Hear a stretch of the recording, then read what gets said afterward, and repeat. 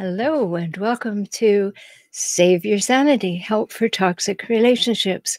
I'm Dr. Rhoberta Shaler, and I'm glad you're here.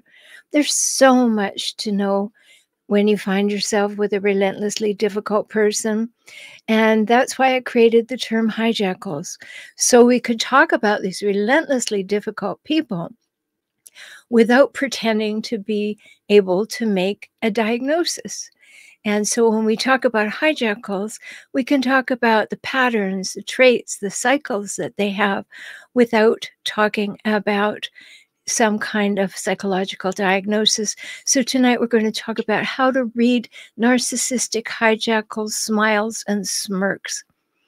And it's important to be able to do that because you need the understanding so that you can allow some of the mechanisms you were born with to work on your behalf. So that's what we're going to talk about tonight. And if you want to know more about the work at any time, you can certainly learn more. Just go to emergingempowered.com. emergingempowered.com, and you will find me there. And it used to be called For Relationship Help, and you can get there that way as well. But now we have moved all the information to emergingempowered.com. So come on over there. There's so much information, free checklists, my membership program, Emerging Empowered. There are blogs, there are videos, there are hundreds of pages of information. So I'm glad you're here so you could hear about that, so that when we're not together, you can go and find all of that valuable information that you need, because sometimes you start second guessing yourself and questioning your sanity when you're with a hijackal. And so listening to this material or reading the material, wow, it's not me, it's them. Here's my part in it. Here's their part in it. Let me understand that completely. So as we talk tonight about these narcissistic hijackals, and all hijackals are narcissistic, no matter what sort they are, and there are many sorts. My definition of hijackals, and those of you who have been with me for a while know, hijackals are people who hijack relationships for their own needs and purposes, and then relentlessly scavenge them for power, status, and control. So they're always on the lookout for being better than you, more than you, certainly above you in every way, and they will scavenge things from you. So, of course, when they are dealing with ways to have power over you, they have developed power over you in subtle ways. And I spoke in the last episode about the 5 cranial nerves that are always taking in information from the moment that you're born. And you can rely on those. You can rely on them.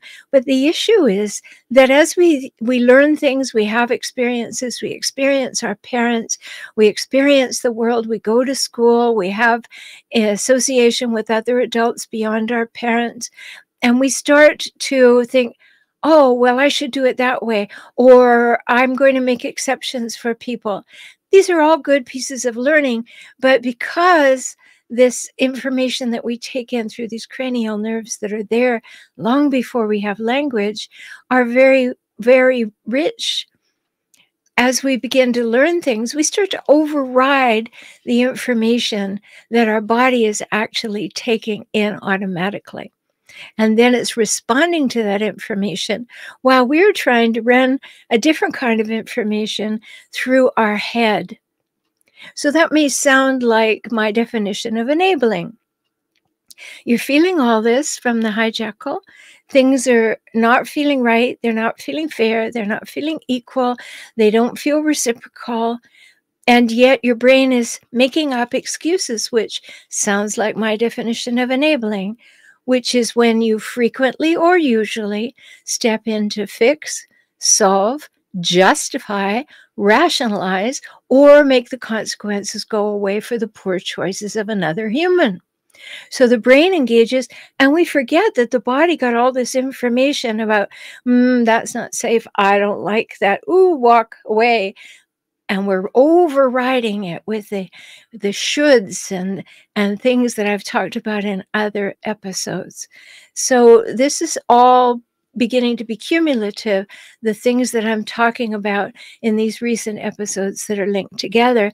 So when we're getting this information from our cranial nerves, which are not speaking from our worldly experience, they're speaking from our body sense, from our vagus nerve mostly, it can be very confusing. And the more confusion we have, the less bandwidth we have to actually pay attention in the moment. And hijackals are different from healthier humans. You know, what they do and why they're doing it is different than from what healthier humans do and why they're doing it. So relying on our nonverbal cues is a very important thing to do. Not override them with thought, but to actually exhale and try and read what's your body sensing about this. Now, I know sometimes you just backed into a corner, you don't have that kind of time. But right now, even when that hijackal is not there, just allow yourself to slow down and say, what's my body sense of this? Because we spend about 3 years without anything but naming language. And we took in so much information about how we're safe, how we're not safe, whether it's safe to connect to this person or whether we need to protect from this person. And our body is taking all that in, is taking it in from the facial gestures, the tone of voice, the way they are in space, the look in their eyes, the movement of their head, all things that I spoke about in the episode on the narcissist voice. So this is something we need to know further, because their smiles and their smirks are definitely connected to the way that they are thinking about us and the way they are likely to treat us. So we have become very good at picking up these nonverbal cues, but depending on the home that you were born into, you may not be as skilled at not feeling that all of that is your fault. And of course, a hijackal is going to tell you everything is your fault. So that's no surprise. So we begin to try and please the hijackal as though they are a healthier human who will also endeavor to please you back. But that's not going to happen. So I was thinking today about mask wearing. What has this done to little children who are under the age of 3 and have spent most of their time in places where people have masks? It is very confusing to not be able to read the whole face. Maybe you found it confusing too. You go to the grocery store and you're not sure if the people are smiling. Maybe they are. Maybe they're not. Maybe they're tired. You can't tell when you have a half a face. Well, you can't tell nearly as well as when you have a whole face to look at. And so just in the experience of mask wearing, you can think of that. How are you knowing what other people are thinking and feeling when you can't see their whole face? How does that work? And are they friendly or are they concerning? Well, you need a lot of information. And if some of it is blocked out, you're going to have trouble with that because you only have partial signals to go on. Now, when you're with a hijackal, you have all the signals, unfortunately, but it can be useful once you realize what you're looking for, what you're listening for. What are these signals all about? And when people are wearing a mask, you can't tell if they're smiling or smirking. That's troublesome right there. But there are other cues. You know, the tone of voice, the intensity of the voice, the volume of the voice, the pace of the voice. Babies pick that up. They know, is it safe? Is it not safe? Is that person happy? How close is that person? Is that person coming toward me or going away? All of that is being picked up in the tone of voice. And then, as I said in the episode on the narcissist voice, there's a big clue as to how still somebody holds their head when they talk to you. If they want to really drill down into you, they hold their head still and super focus their eyes. What does a baby pick up from that? They don't have the experience that we as adults have. What are they picking up from that? And of course, they're learning. How do I stay safe in the world? Is this person going to keep me safe? If they're not, how do I placate them? How do I get away from them? What do I do? And what happened to you when you were a child? Were you in a safe place? Were you in a home where you felt safe all the time emotionally? Or most of the time, except when you did something you knew very well you ought not to have done? Was it generally a safe place where you could connect with other humans and they wanted to connect with you? Because that's what goes sideways with hijackals. They want to connect with you till they get you hooked, and then they don't want to connect with you anymore. They just want to use you. And every time they think they're going to lose you, then they pretend like they want to connect with you for a little bit of time, a hot minute or two. And then when they think they've got that nailed down and secure, then they go back to being dismissive and devaluing. And we've talked about that cycle frequently. So our eyes watch for cues of safety and cues that somebody is someone we could connect with safely. But our eyes also watch for people that we should be wary of. And all this is happening before we're even 3 years old. But if we've been overridden by parental information and all the shoulds in life and all of that, we don't listen to those basic things sometimes. And when they come up, we engage our brain. And what do they need? What do they want? If I give them more of what they want, will they be happy? Oh, they're still not happy. I'll give them more. Pretty soon, you'll be a pretzel and or a doormat, and they still won't be happy. I'm sure you've experienced that if you've had a hijackal in your life, right? You just can't make them happy, because as soon as you make them happy, it seems like equality to them, and they're not having that. So now something's off and they need something else in order to be happy. And sound is a strong trigger of safety for us. As I said, the sound of the voice. But, you know, in the work on polyvagal theory that I explored a couple of times in episodes, the work of Stephen Porges and Deb Dana, and they talk about prosody, which is the music of the voice. Prosody, Prosody. And that sound of the voice is more than the words. It's patterns and rhythms and again, intensity and pace and volume and the melody of the voice. So how do you tell between a voice that is safe and a voice that is dangerous? Well, each one of you know how to tell if it seems dangerous or if it seems inviting. But when you couple that voice with the look on the face, then we get way more cues and clues. And that's what we still need when we're in relationship with a hijackal, whether that's a parent or a sibling or a partner or even someone at work or in the community or at church. We need to understand that we need to pick up all the cues and trust ourselves to pick them up. Maybe even make a list of what's going on. And we need to calibrate that. Because what you heard and understood as a child connects to what you hear in another person's speech. You're comparing and contrasting. Was I safe? What did that look on the face mean? And it's so deep inside you. But a hijackal wants to just get you on the run, backing up all the time. So you may not take that exhalation and say, what am I reading here? What am I truly reading? Because you will override the information that your body is rightly taking in with the shoulds that people have given you. Now, you know I'm on a mission in life to eradicate the word should, because that is directional and it is parental. And I really invite you, every time you're about to say the word should, to replace it with the word could, to give it options. Lots and lots of options. Hijackals won't give you options. They will tell you the shoulds, my way or the highway. But when you're talking to yourself, talk in options. So perhaps take it to heart and shift any shoulds to coulds. That could really help you.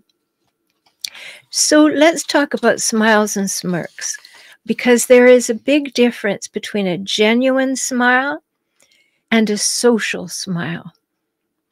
A genuine smile is they can hardly help themselves from doing it. They automatically light up when you come in the room, or they meet your eyes. You know, it happens just walking down the street with people you don't even know, let alone the closeness that we may have with parents or siblings or partners. And that genuine smile is easy to detect because your eyes close a little bit and your cheeks move up, and that makes your eyes crinkle at the corners, and you just get that brighter feeling from the smile. And it just feels absolutely honest. But a social smile, they don't move their upper face at all. So there's no wrinkling around the eyes, you know. Like when you see somebody in court or whatever, and they smile, and then they don't. And people take pictures of that sometimes in videos because it's so obvious. The person smiles when somebody looks at them, but immediately is without the smile. And that's a social smile. I know I'm supposed to smile right now. I don't feel like it. I don't want to. And after you've been with a hijackal for a while, you may be really good at the social smile because you found that the genuine smile, the willingness to offer that is gone. So you become good at the social smile. But for this episode, I'm inviting you to think about, am I getting a genuine smile from a hijackal? Or am I getting a social smile? They have the cue. They know they're supposed to smile, but nothing happens around the eyes. No warmth occurs. A genuine smile gives us a feeling of safety, so we want to engage. We want to move towards that person. But a social smile does not invite us, and it can be a big sign of danger too. So remember those cranial nerves that are always giving us information, and our willingness to override with, oh, that person likes me. They feel a little prickly. They feel a little aloof. They feel a little fake maybe, but they're smiling. No, they're not. They are giving you a social smile. It's socially appropriate to smile right now, but I feel absolutely no warmth for you. So you don't get the genuine smile. There's no feeling in their eyes. And if you notice in your body, a social smile makes you feel wary. It makes you feel like you've got to, they're smiling. And you know very well it's not the right kind of smile. It's not a welcoming smile. It doesn't say, I want you, I welcome you, I find you worthy, I want to engage with you. It doesn't. And hijackals use a social smile, except when they're dating in the love bombing phase. Then they fake a genuine smile. If a person can do that, they know what that looks like. Now, is this causing you to think of what happens in your relationship? I hope so. Because you can have a good look at your family photographs if you had a hijackal parent and look at the smiles.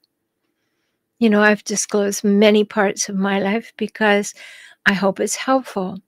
But I look at the photographs and I see the empty smiles of my parents, the totally social smiles that you wouldn't see any other time when they are knowing what to do to have a photograph. But they're not genuinely happy. They're not genuinely connected to people. It is just a time when someone says, smile for the camera, and they do.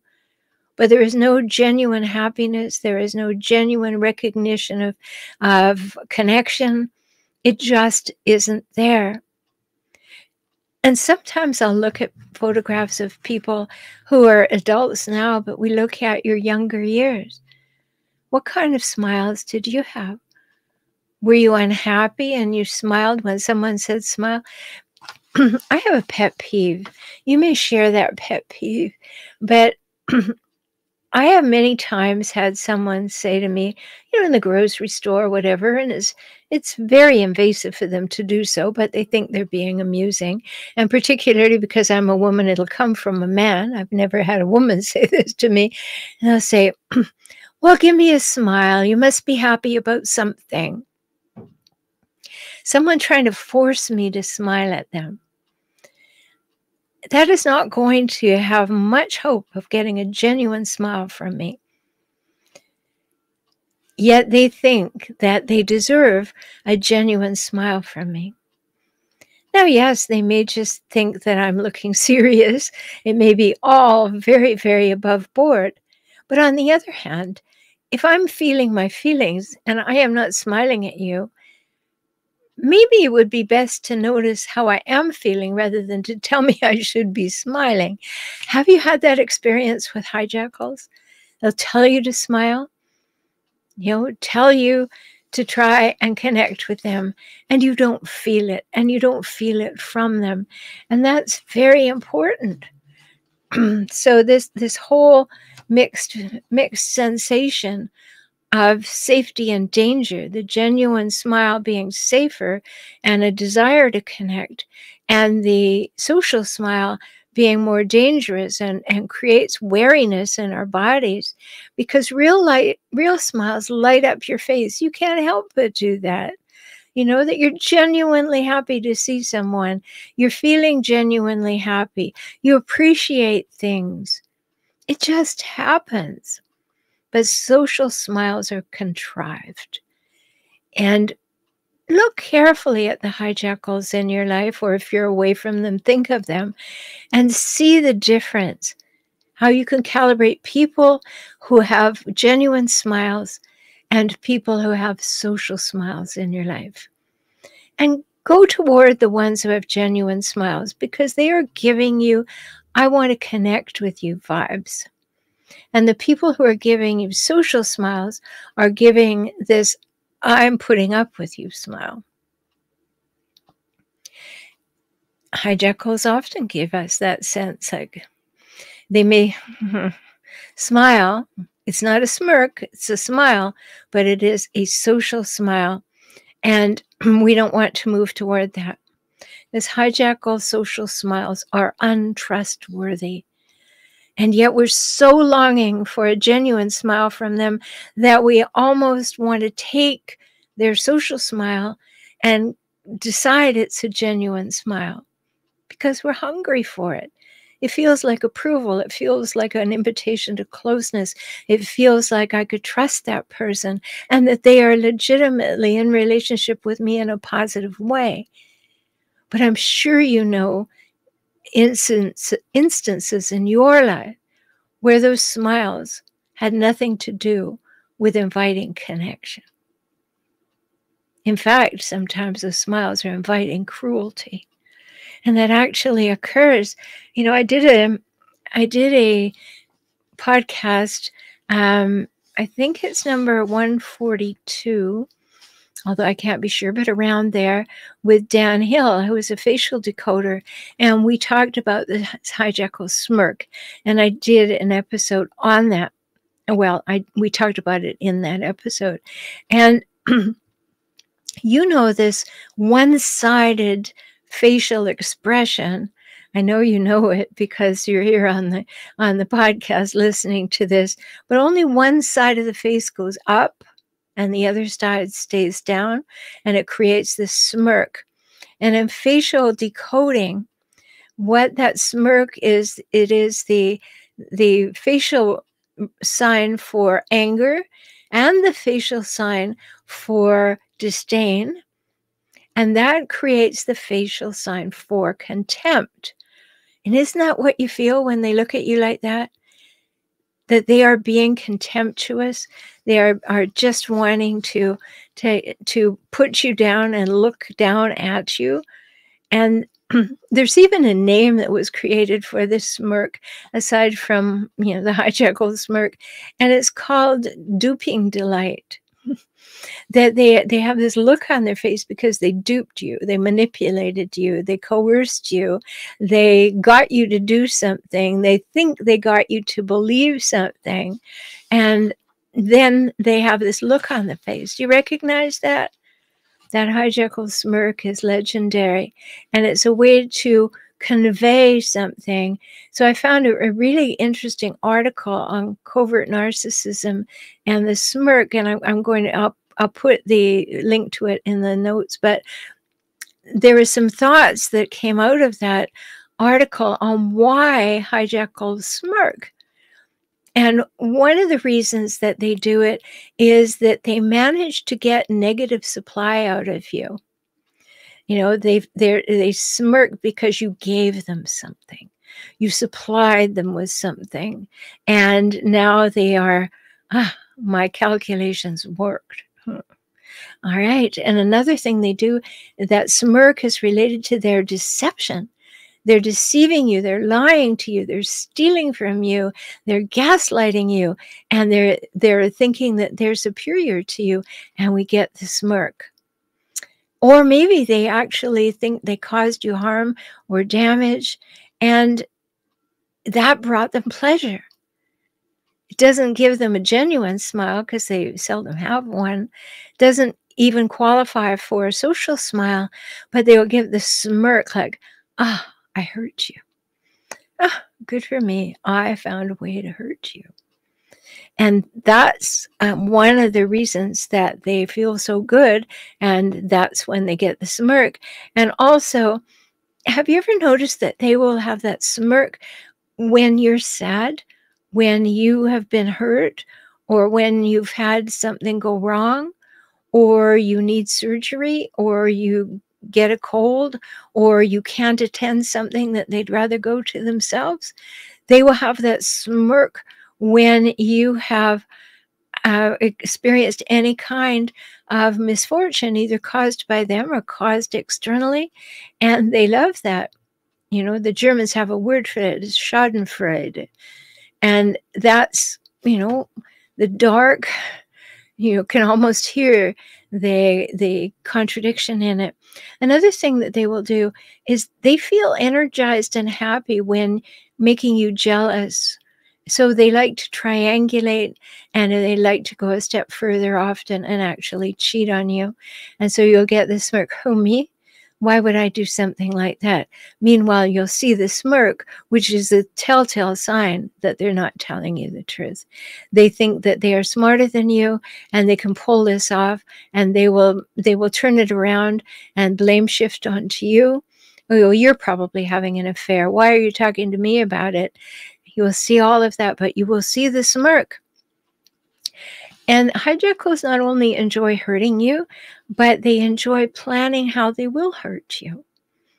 And so you will see the smirk when they're doing the planning and when they actually think they're hurting you. Are these things ringing true for you? Because it pops out. They can't keep away from the smirk. These are very almost autonomic things that happen.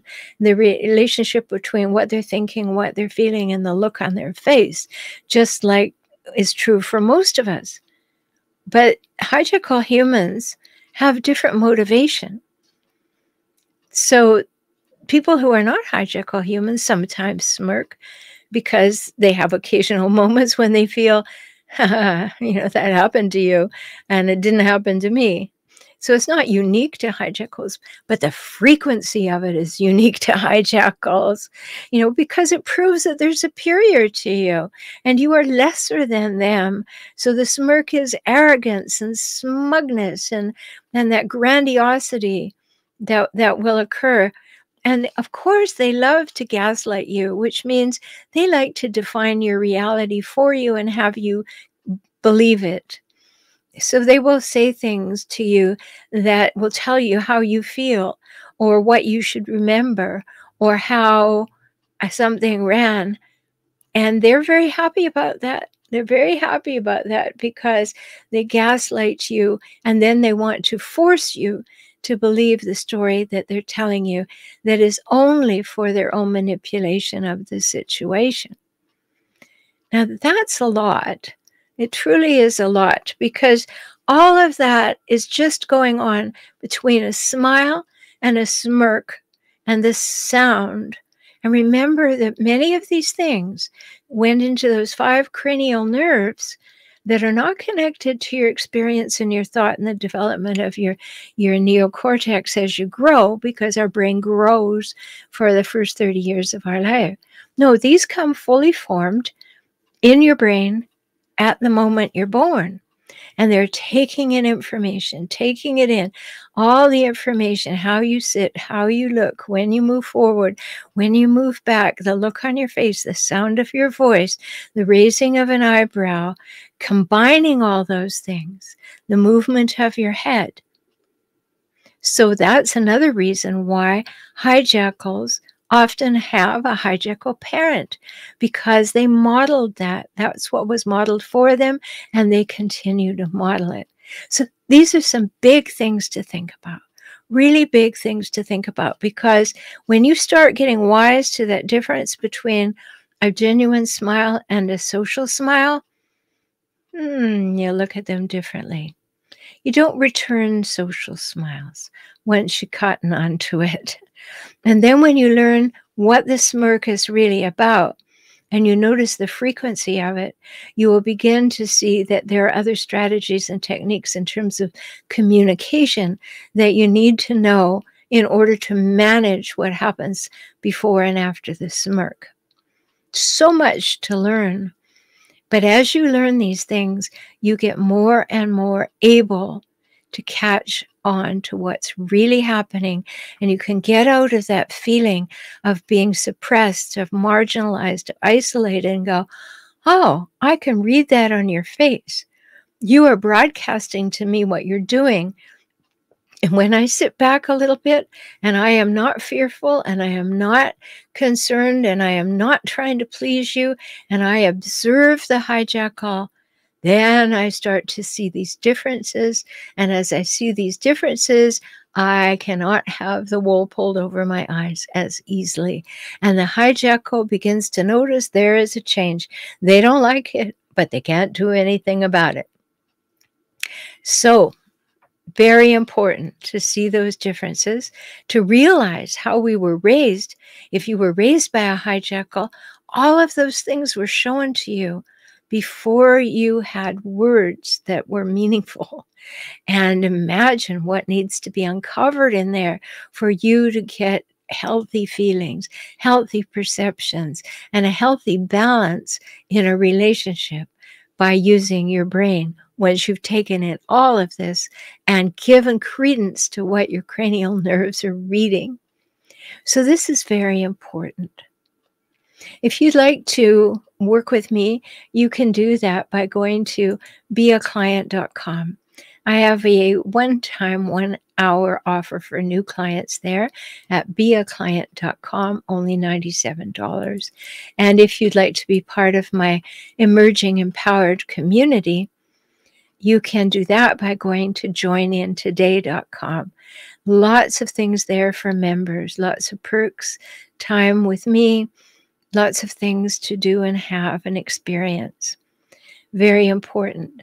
And if you're just putting your toe in the water and maybe you've just found me or you didn't hear this before, I do have a weekly newsletter and you'll find it at hijackalhelp.com.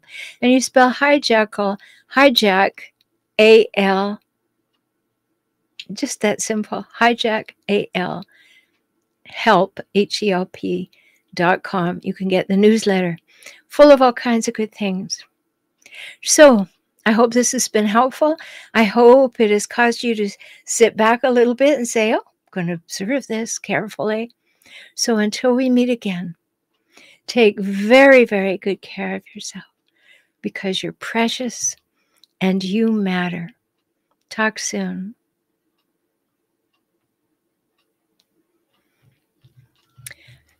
Good evening. Let's see who's here and what's happening. Okay, there we go. Lots of comments. Okay, hello, Randall. Haven't seen you for a while. Alvina, hello. Oh, I'm glad you like the sound of my voice. Good. Nana, I haven't seen you before, so welcome, or I haven't seen you post before.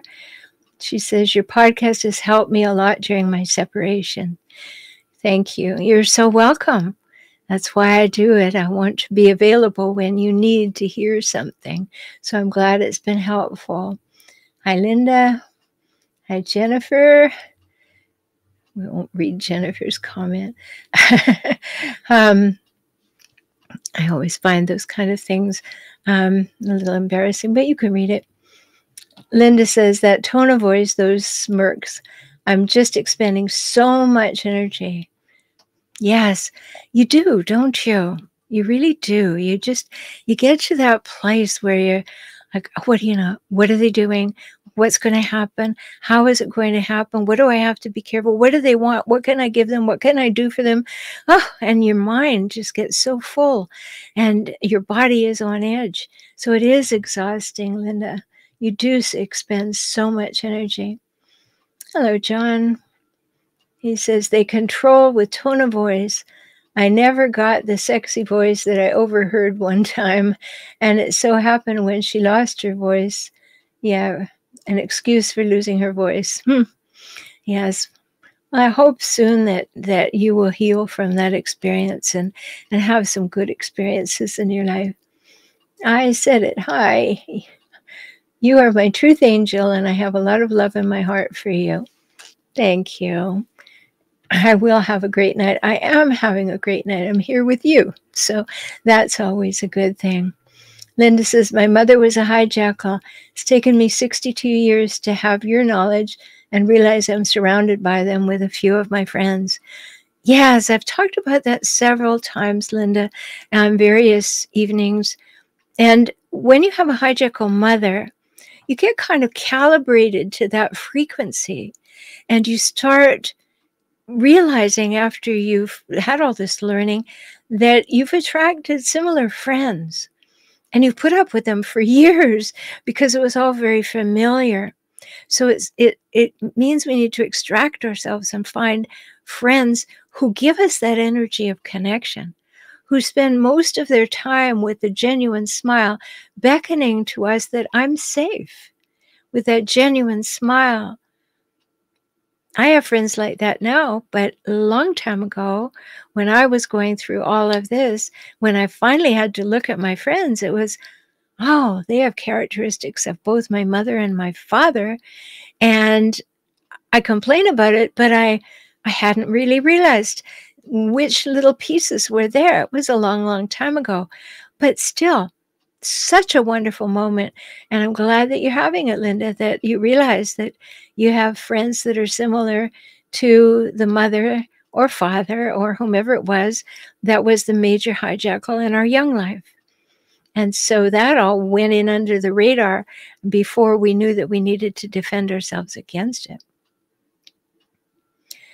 John says, when they have the crow's feet wrinkles around their eyes or their cheeks, it's like scrunches their face, a grin.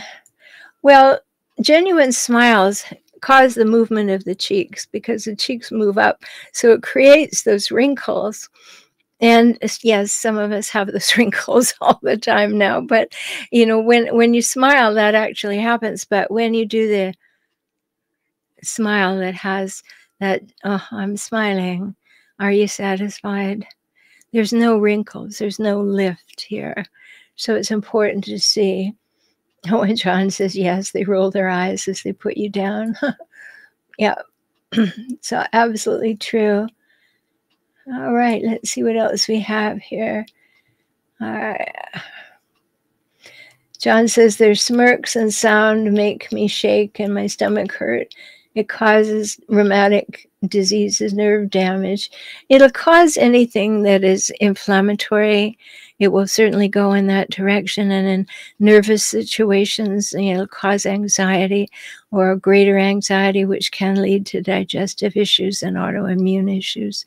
Because the body is reading this all the time, whether or not we take it in logically into our thought process. The body is always reading it.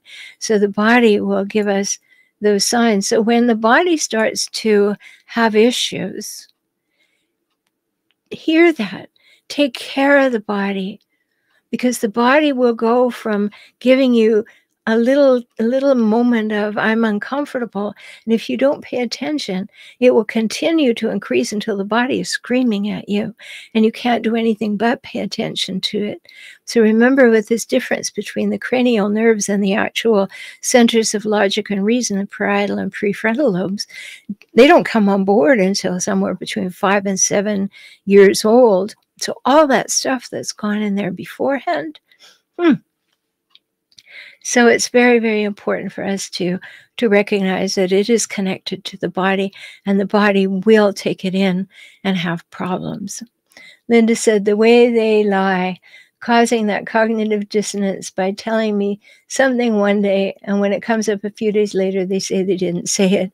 I don't listen. It makes me crazy. Yeah, well, isn't that the case with hijackals? They have to win in the moment. So they say whatever they need to feel that they're winning. And then when you try to hold them to what they said, all they do is tell you that you're wrong, you don't listen, you don't have any value. And depending on what the issue is, they can get quite riled up about it, totally out of proportion to what the conversation actually was. Hello, Jennifer. I've been living with the smirk for 25 years. What does it do to you? Do you feel that coldness in your gut when you see that smirk? I know, because it usually goes with really cold eyes, doesn't it? Jennifer says, yes, I've broken up with almost every old friend. It's difficult. I know it's difficult. Right. Jennifer said, I've recently figured out I have terrible choking problems when I'm eating with him. Yeah, you just don't want to swallow that stuff anymore, right? Sort of a metaphor in the body, because I'm going to close down. I'm going to close out listening to him, and I am closing down. So it's a good metaphor. John says, their frowns are so dramatic with fake tears. Yes, if they can cry tears, but you see the number of times that happened in the Amber Heard Johnny Depp thing, where there was a lot of crying going on, but there were no tears.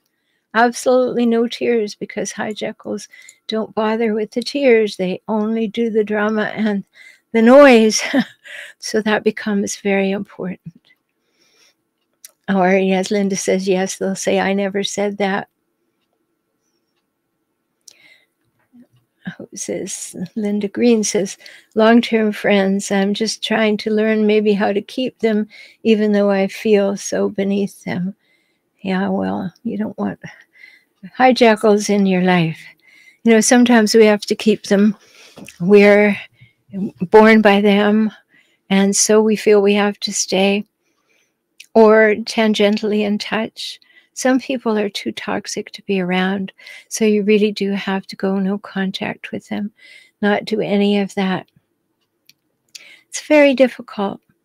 You know, in the membership program, I'm just writing journals now for 7 areas of the relationships, and all the members have access to all 7 journals when they're done. There's 2 journals have started now. But one of the journals is, should I stay or should I go? And the next journal after that is staying for now, because sometimes we can't get away. We have to have a plan, and sometimes it's a long-term plan. But it is important to have a plan.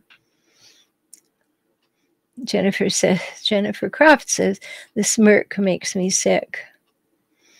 I can't render an opinion on Amber Heard, I think I said last week why I watched quite a bit of it is to help my clients with the legal process. So I really have been focusing on the way the lawyers structure their questioning and what they're paying attention to and how they build a case, because that will help me with my clients deciding about whether who's guilty.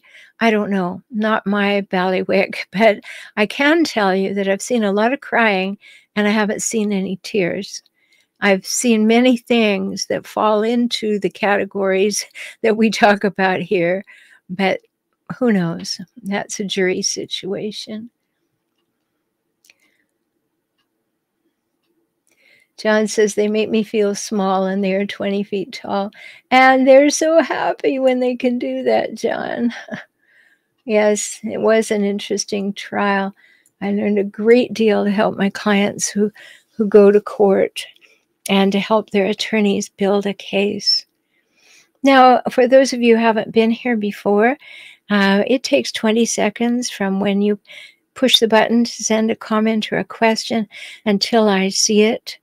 And when there haven't been any comments or questions for 30 seconds, that's my cue to say, oh, they're all filled up for tonight. They've had what they need and they're going off to think about it. So we're getting to that point here. Linda Green said, I'm doing that, but I'm trying to be well with it. I'm getting old, yet want to be happy. You deserve to be happy. You truly do. But remember, happiness is an inside job. In my opinion, it is anyway. We can turn our attention to things that we do, that we're proud of, we're pleased with, or make us happy, and engage in things that make us happy, and give less and less emotional and mental bandwidth to the things that don't and the people who don't. Yes, we've got to go through the process of figuring it out. We've got to walk through all of that. And that takes time and it divides our energy and attention. And maybe we're not giving ourselves all the messages that we could. But know that you can become happier and happier as you realize that a hijackal is blaming you for the things that they know that they did. And therefore, things that they say that they're directed at you are really about them. And when you can start backing away and realizing that you're really talking about yourself, or you're really talking to be heard, and it really doesn't have anything to do with me. That's when you begin to take up more space and be happier and breathing deeper and feel like, I'm beginning to get a handle on this inequity. You know, when I talk in episode 115 about the 3 must-haves of a healthy adult relationship, you will never have them with a hijackal. So you can quickly find out. You can, of course, go to Emerging Empowered and then see all the free checklists and take the one of Am I with a Toxic Person? That'll help you. But you can understand that this is a common thing to realize that we take on and believe what they say to us, but it's really about them. And we can give it back in our mind, say, nope, not coming over here, keep it over there in our minds, and allow ourselves to feel happier about that. I'm discerning. I know what that social smile means. I know what that smirk means, and I know what to do with it. And that will help you feel emerging empowered. And whether you stay in the relationship or not, be emerging empowered. Turning these things around, doing some of the things that I talk about, in particular, identifying what I was talking about tonight. Krista, hello, says, my mom was cluster B. We children filled our adult lives. My sister at 27 started showing hijackal traits. Is hijackal something that is passed down? Well, it's a big issue. There's certain things that they'll be able to discern now when they're looking at brain scans. But more likely, it is about modeling. It's all the things that we talked about tonight, that when you were pre-verbal, when you were a tiny baby up till the age of 3, You are taking in all these sights and sounds and making sense of them because your one thing is wanting to survive.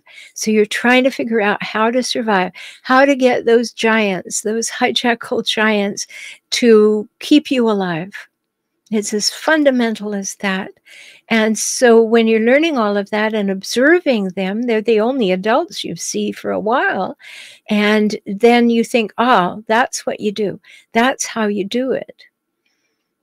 And sometimes with my clients, when we go way back into those places that were pre-verbal, we find the sounds and the sights and the things that were going on that helped us know how to survive.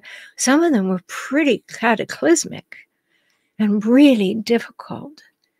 And that's where the work lies. That's why when you decide to get help, go to someone like me who has all of this extra training, who knows all about these deep things. I know when I was young and I wanted help, nobody knew anything about what I was talking about.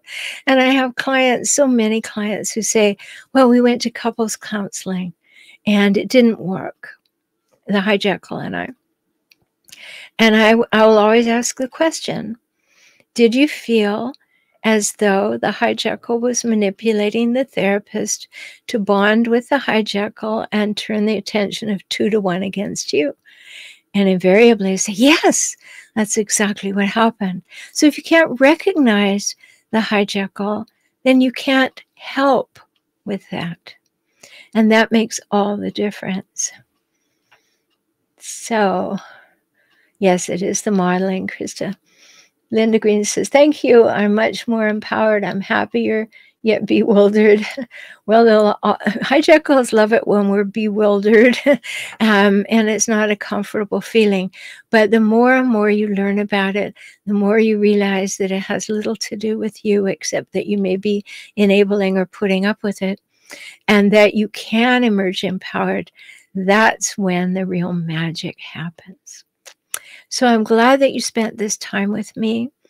And until we meet again, I hope you will recognize that self-care is not selfish, and take that self-care, treat yourself very well, because you're precious and you matter. And I look forward to seeing you again. And I see that Linda just slipped in another one just here. I was 6, about to be 7 on New Year's Day, asking my dad why my mom hates me. Yeah, see, that's the way the young mind takes this in.